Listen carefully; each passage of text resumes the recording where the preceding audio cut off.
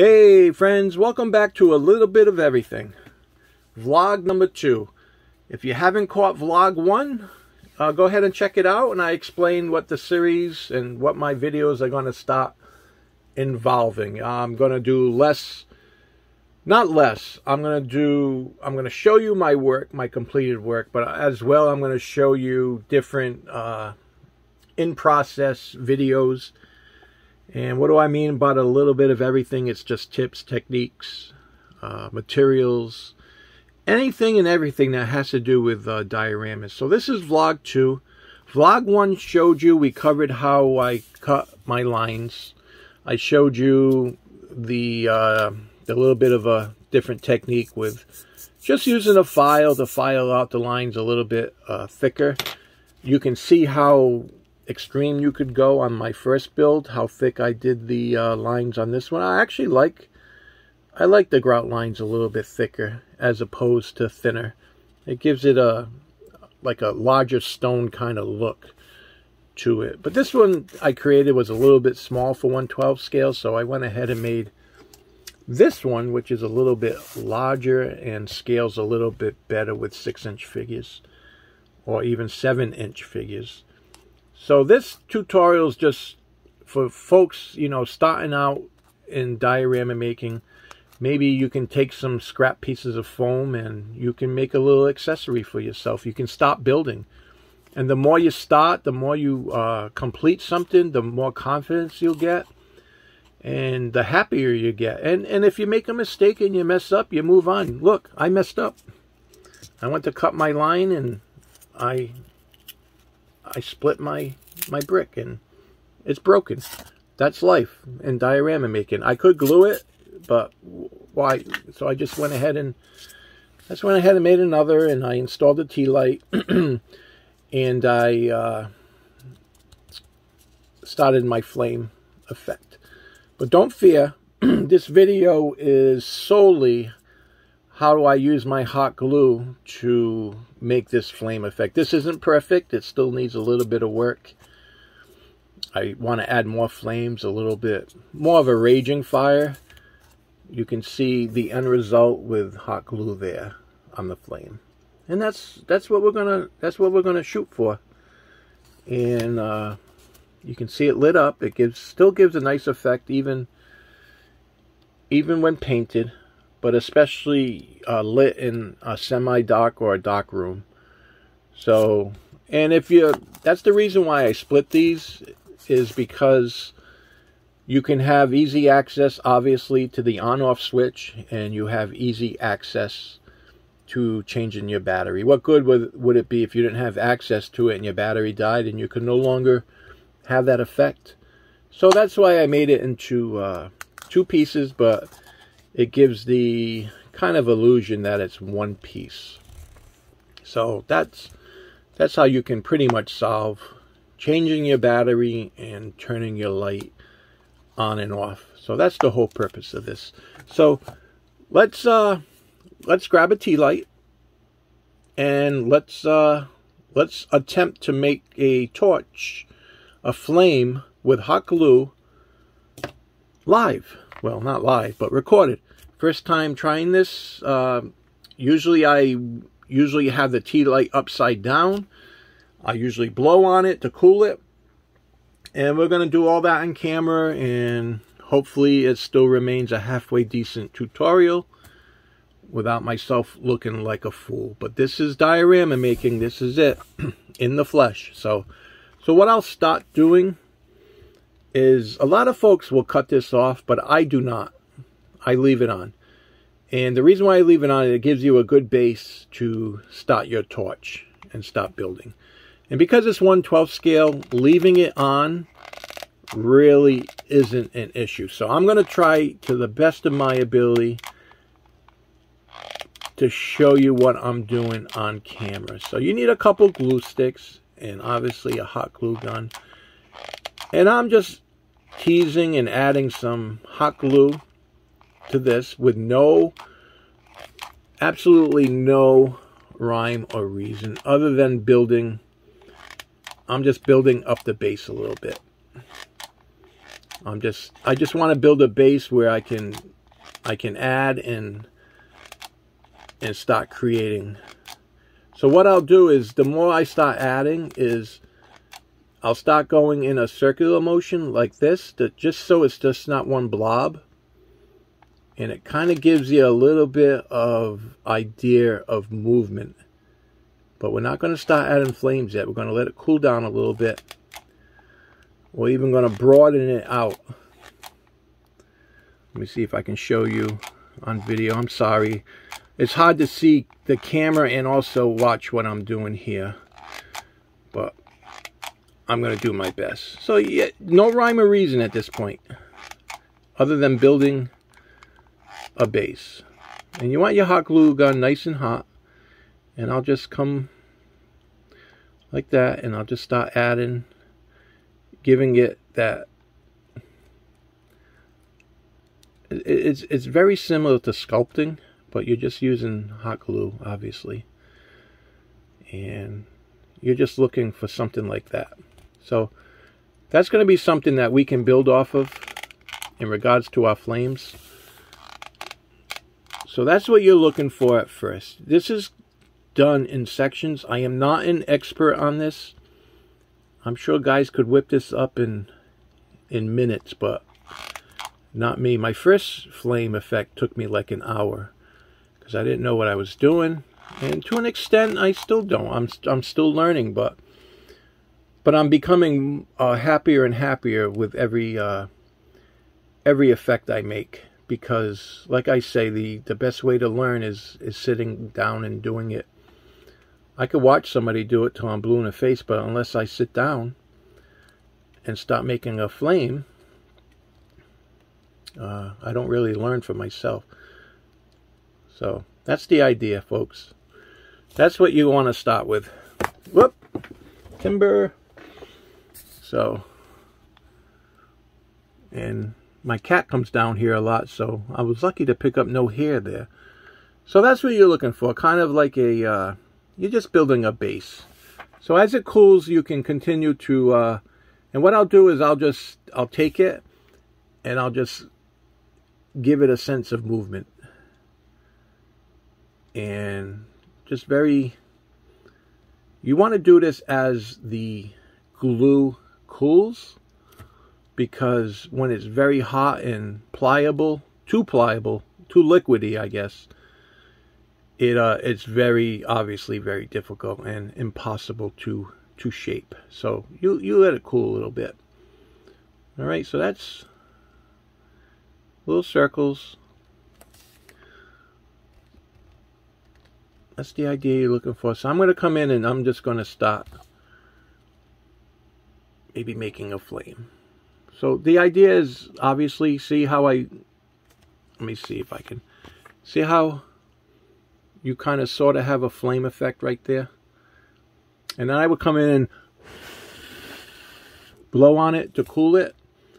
And if you want to straighten it a little more, you just come in like that.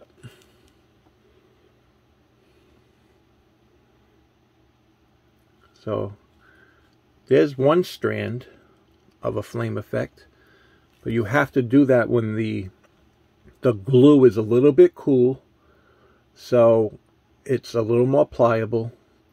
And I like to do it upside down, so gravity goes towards the floor, and when you flip it, it holds a flame effect. So that gives you that idea of that particular one. So I'm pretty happy with that one. That's just one of many. So you just decide how and where you want them.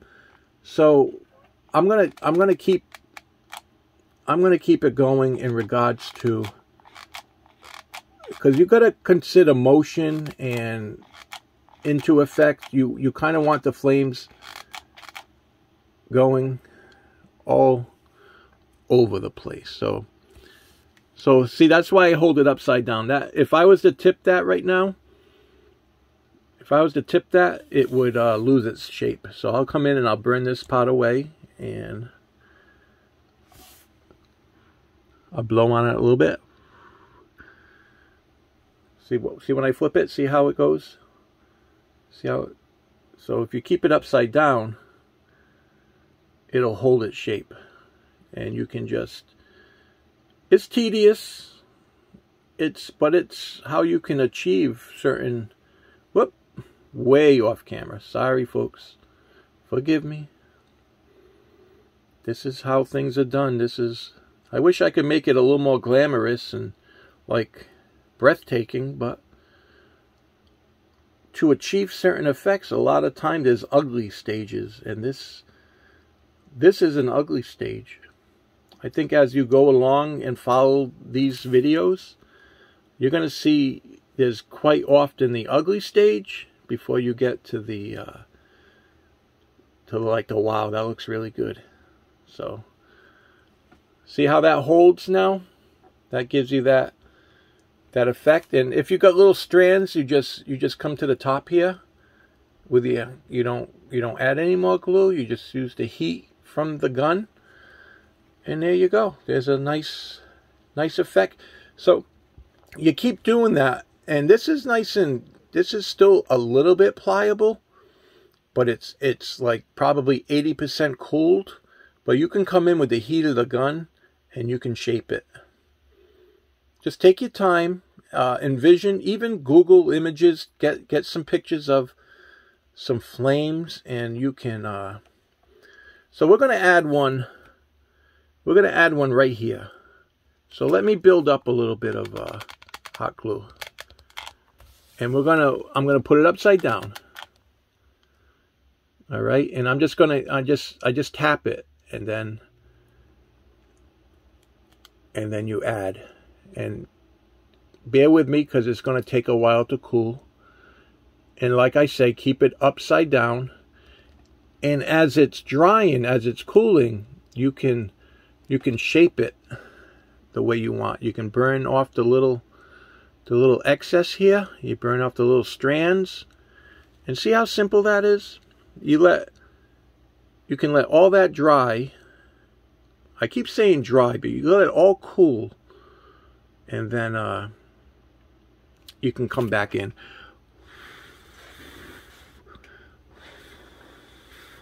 And shape it. Forgive my shaky hands. So, this is it. I hate doing things like this because, I mean, I want to be useful and I want to be helpful. And I hope these really are. I hope more people follow and like and just get on board with creating and enjoying this hobby. And so I put myself out there, I make myself vulnerable, but that's okay. That's how we share different techniques and knowledge. So for my liking, that's looking really good. That's a fantastic beginning. But the flame is pretty much a little too thin at the base. And we're going to come and we're going to thicken the base up. And we're going to add more flame effects. So right now we have them running a little bit high, which is good. Now we're going to come in and build up the center part. And we'll add some more flames a little bit lower than what we have these. So let me demonstrate, hopefully on camera. So I'm just going to add a blob of hot glue. There's no mistakes because you can always remelt the hot glue with the tip of your glue gun. So we're just going to, it's as simple as this. You add some hot glue. You drag your glue gun across, tip it upside down, and let's get some smaller flames as such. You can even just grab a little bit more. If you're not happy with the strands you have, you want them a little bit thicker. Hopefully you can see that. And we're just going to leave it like that. We're going to let it cool. You can burn your little strands off so you can actually see the flame effect that you want. And we can always trim these later with a pair of scissors. I just like to melt it because the scissors gives it a little bit of a, I don't know, manufactured kind of look. But this is a little more natural. Don't drop it. Don't drop it. That's not part of the tutorial. So that's that. This is how it's done now.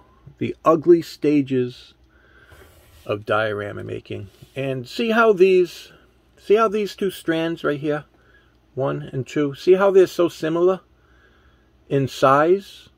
And I think what you want to look for, is variety. You don't want them to really look alike. So I'm just gonna, I'll show you. I'm just gonna burn this. I'm gonna make this one shorter.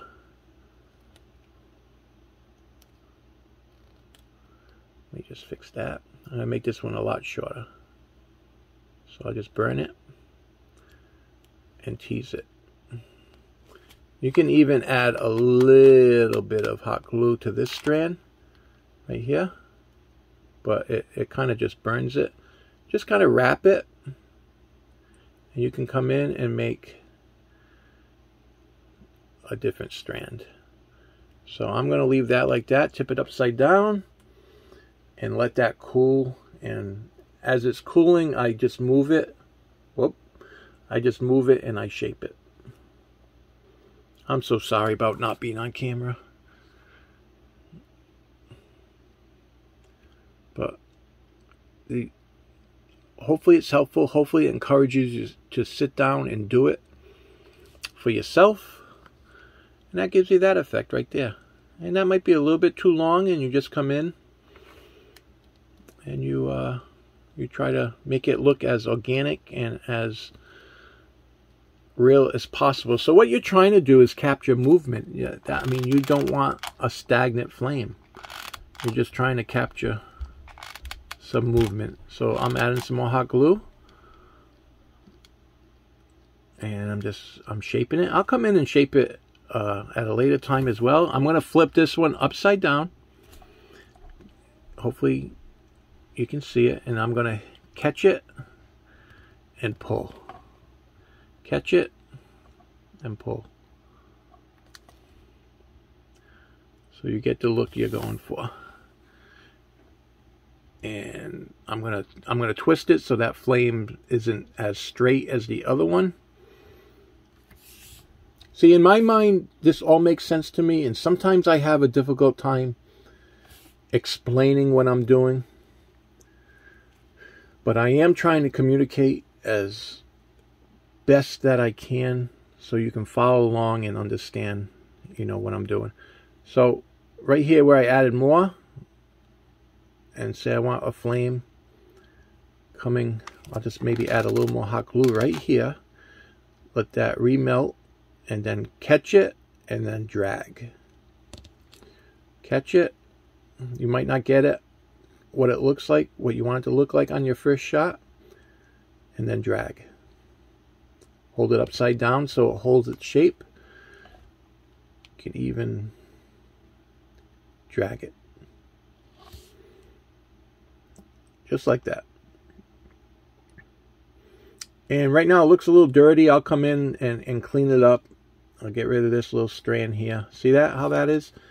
You just hit that with your glue gun.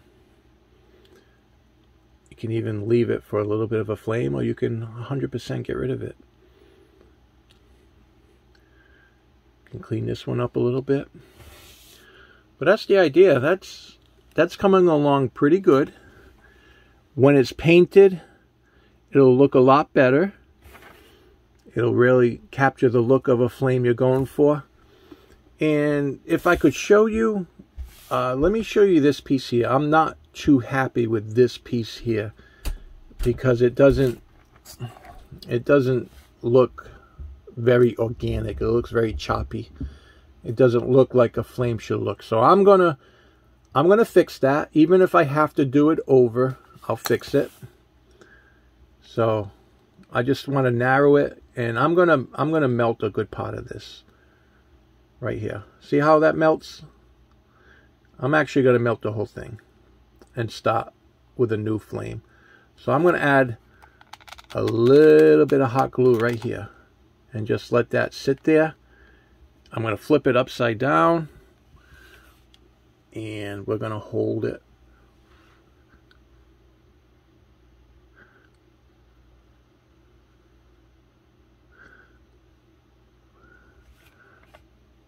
let that cure. Let it dry. Let it cool down. Sorry, I'm just concentrating. I'm having a hard time with this strand. It doesn't want to fall into line very well. So yeah, this is diorama making. This is what's involved. For you folks, a lot of times you see the end result, but you don't see, you know, exactly how to do it. And to an extent, that's my fault. Because I think, even though I think this can be valuable to somebody, in my eyes, it's a mess. But hopefully it captures, you know, what you guys are looking for. And I'm going to show you what else I'm going to do. So we're going to leave that like that. I can always come back and fix it. So I'm not looking for perfection. I'm just trying to show you guys how to make your flame. So if you it's tough to see on camera, but at my eye, just being in person, this is just blob, like a blob. So I'm just going to tease it. I actually need to make it a little, you just want to give it a swirl and give it a sense of motion as such. So right now it just looks like one big mess, but you'll see in a minute exactly, you know, the look I'm going for. And these pieces you can always pull off. See how dirty it gets? So a good part of this is cleanup. You can just always pull the strands, you know, clean it up, and you capture that look. I'm going to pull that right off like that. So give that. I like the longer flames. It gives it really that genuine look. But I'm really happy with that outcome. Like I say, it'll look really good when painted, and I'll show you on the next video how we paint it and what we do. But that's how I make my flame effect. A lot of it is just building up. It takes time. As you can see, this video is already almost 25 minutes, and it's still a little bit too thin for me. So I'm gonna bulk it up a little here, right here, and then I'm just gonna go like this. So the hot glue is still very, very hot, and it's just flowing. So in a minute, you're gonna see what I do. Don't hit your camera like I do. So it's still, see how it's still very, very hot. So I'm just going to grab it and pull. Grab it and pull.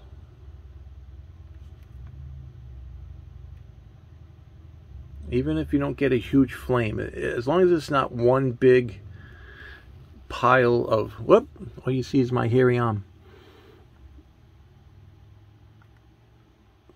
You just grab it, shape it the way you want. If you don't like it, you can always come back in and melt it and redo it. But we're just adding a slight, small little flame effect there. You melt your little strands. You can mold it and shape it a little bit, and that's it. That's my technique. I think a key to helping you a lot and not getting you aggravated is just taking your time and then sculpting your flames upside down, so gravity does not work against you. That's the key. And that's it. I'll come in and I'll clean up the strands, and you got yourself a pretty cool flame effect.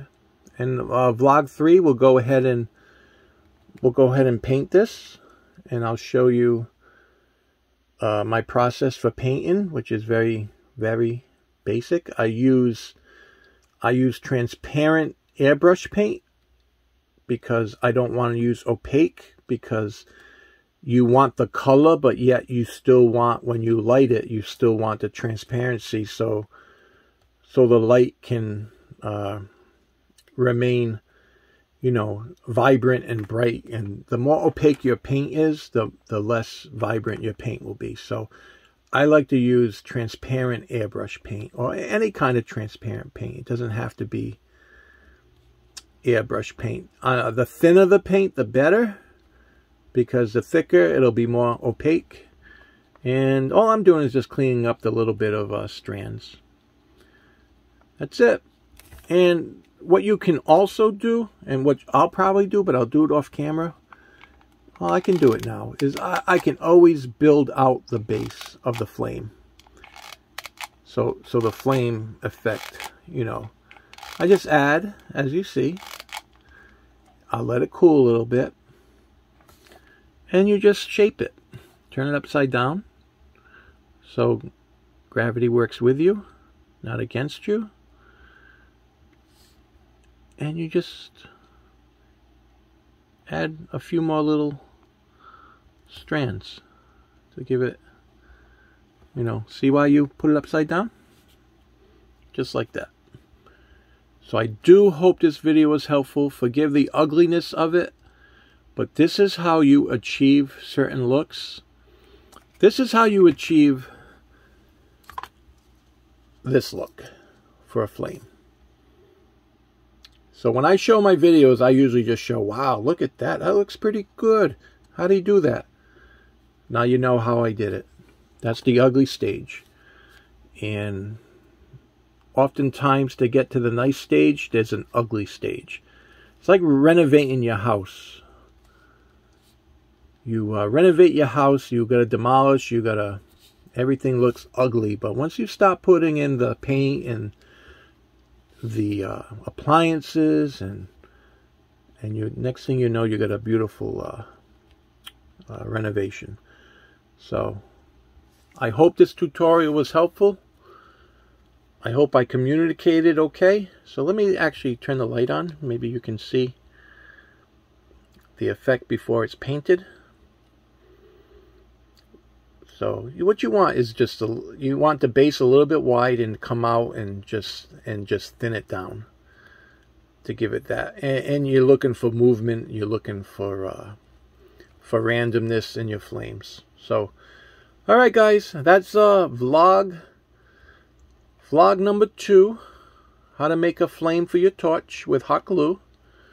I hope it was helpful. I'm still in the process of learning this technique. But the more I do, the better my results are becoming. Okay, so I hope this was helpful. You guys take care, and stay tuned for vlog 3. We'll see where that takes us. You guys, I promise you won't miss a step in this process. I'll cover everything. Okay, take care, folks.